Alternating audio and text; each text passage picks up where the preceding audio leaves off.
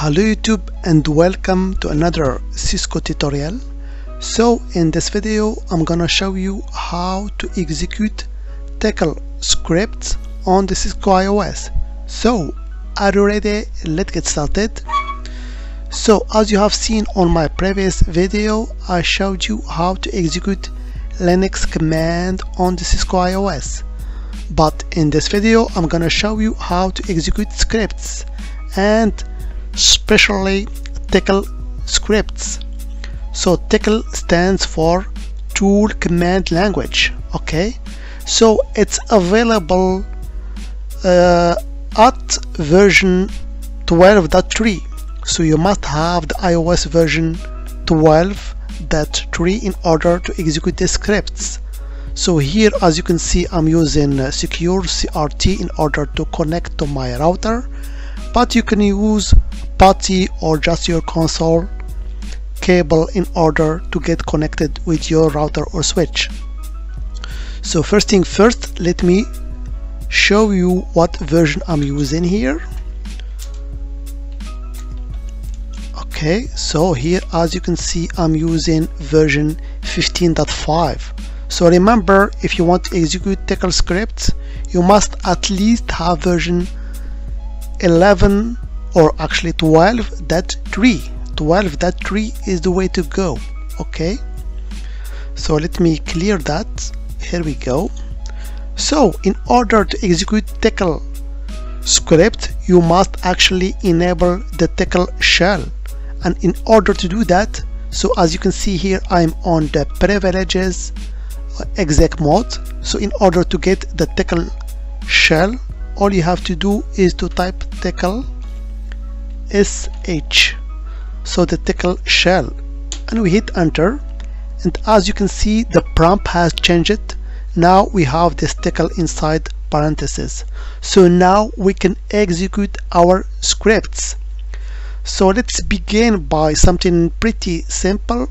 For example, I want to display the message, the famous message hello world. So here I will use a Tcl function called puts.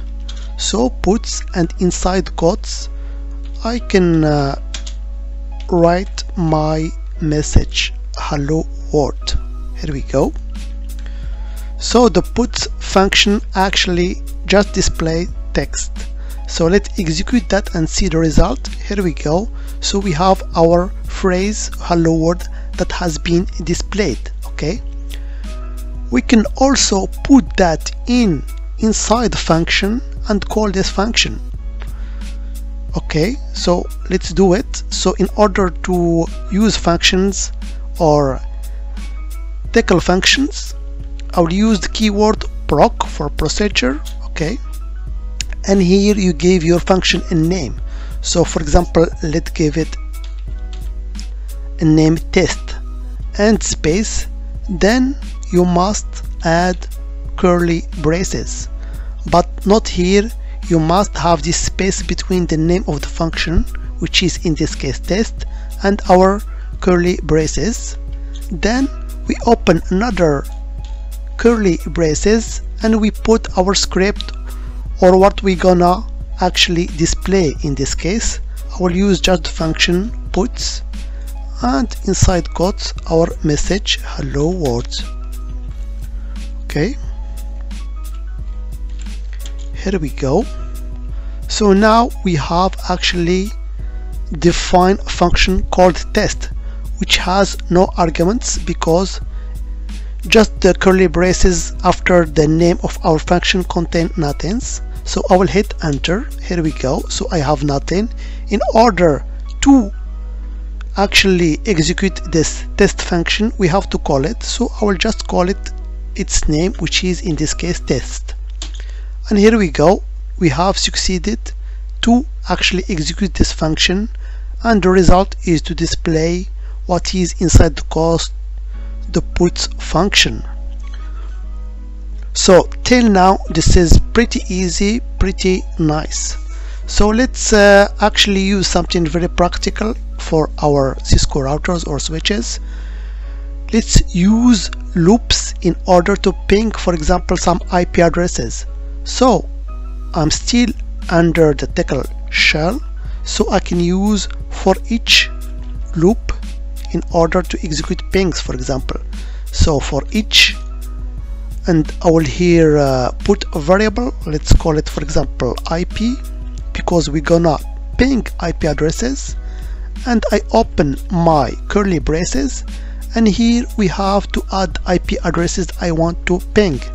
So for example 192.168.1.1, let's add 192.168.1.2.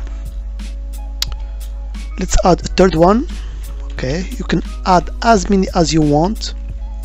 Here we go, and we're gonna loop through these IP addresses in order to ping them. So I have to open another curly braces, and here we have to put the instruction that we want to execute. So in this case I will ping the variable IP.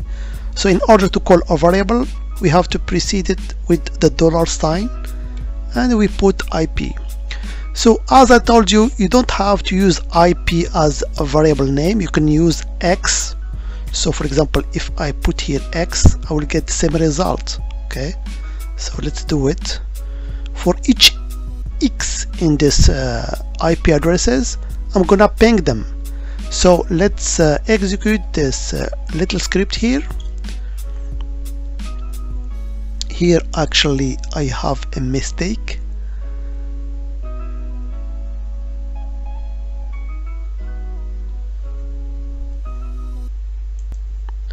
Yes, because if you see here, the first X is capital and second one is lower case, and here you have to know that is case sensitive. So let's repeat the scripts, and I will put the first one also lowercase. Here we go, and as you can see, we have succeeded to execute our small script which ping these three IP addresses. So as I told you, you can replace this X with whatever name you want, for example IP if you want, like that, and you will get the same result. Okay, so it's pretty nice script that you can use in order to loop through IP addresses and to ping them, for example. Okay, let me clear the screen. So I'm still under the Tcl here shell. Okay, we can also enter the interface configuration mode and execute some other scripts. So for example, let me first exit the Tcl shell. So in order to exit the Tcl shell, you execute the command Tcl quit. Simple as that. So now I'm back in the privileged exec mode. So for example, let me show you the description of our interfaces. So I will use show interfaces description. Here we go. So here I have a bunch of interfaces, and as you can see, for the interface fast Ethernet tree, I have as a description 1. So let's try to change this description here to something else. For example, I will turn it to LAN. Okay, so how can I do that using Tcl? Pretty easy. First thing, we have to enter or to enable the Tcl shell. Here we go. So now you know the command. Okay, and here we have to enter the interface configuration mode. So I'll use the command IOS config. Here we go. Now we use other commands in order to actually change this description. So I will call actually the interface between quotes interface fast Ethernet. So you have to make sure that Ethernet first E is capital. Okay, 3. Okay, and we're gonna change it to something else. So we want to change its description. Okay, so let's call it, for example, LAN interface. Okay, here we go. So here I still have actually a mistake. So actually I have to put all that in the same line. So let's repeat this script and put it on the same line. iOS config, then between quotes I will try to call the fast Ethernet tree. Okay, and I want to change its IP address, or actually I want to change its description. Okay, and let's call it LAN interface.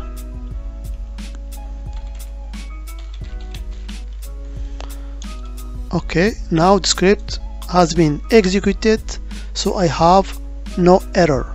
So now let's go back to our privilege exec mode and see if this one description has changed to LAN interface. Okay, so in order to quit the Tcl, I will use the command Tcl quit. Here we go. Now show interface description. As you can see now, before it was for the interface fast Ethernet tree, the description was 1, as you can see here, and now it has changed to LAN interface. Okay, pretty easy, pretty neat. One last thing, let's say that you have something in a file, you have a script into a file and you want to execute it, because all the commands that we have executed here, we executed them directly into the command prompt, but we can actually put them inside a file and call this file and execute it. So how can we do that? So pretty simple. We're gonna actually create a file in the flash into our router and execute this file. Okay, so let me clear the screen and show you how I can do that. So first thing first, let's go to our Tcl shell. Here we go once again, and we use the function puts in order to create a file inside the flash of our router. So I'll use the function puts, and we put what the file name inside the brackets, square brackets. Okay, so here I will open a file, and the file will be in our flash. Okay, and we can call it whatever we want. Let's call it, for example, script dot Tcl TCL. Okay, what else? And we want to open this file for writing, and we'll add something into it. Okay, so this is